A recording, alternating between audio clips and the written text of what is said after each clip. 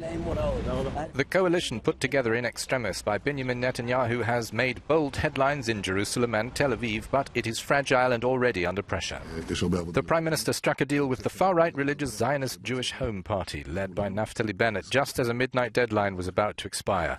This delivered him the requisite 61 seats in the 120-seat Knesset parliament to govern. The two leaders do not see eye to eye. On the 17th of March, Netanyahu defied predictions and emerged the victor in Israel's legislative elections, defeating the Zionist Union led by Isaac Herzog.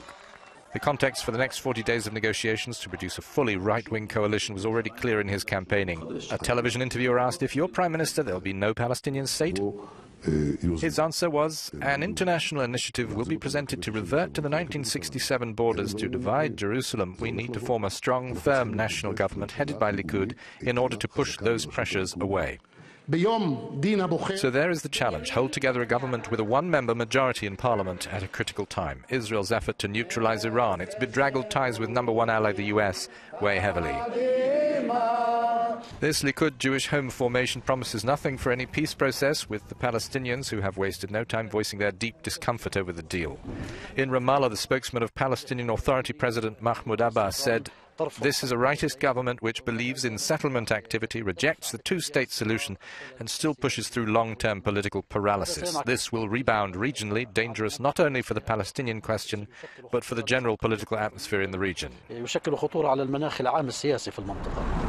As if to confirm the peace process paralysis, the Israeli anti-settlement NGO Peace Now revealed that late on Wednesday Israel approved construction of 900 new settler homes in occupied East Jerusalem in a predominantly ultra-Orthodox neighborhood.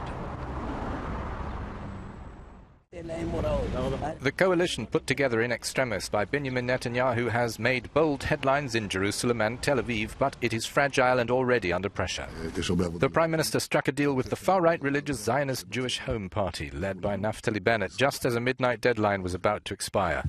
This delivered him the requisite 61 seats in the 120-seat Knesset parliament to govern. The two leaders do not see eye to eye. On the 17th of March, Netanyahu defied predictions and emerged the victor in Israel's legislative elections, defeating the Zionist Union led by Isaac Herzog. The context for the next 40 days of negotiations to produce a fully right-wing coalition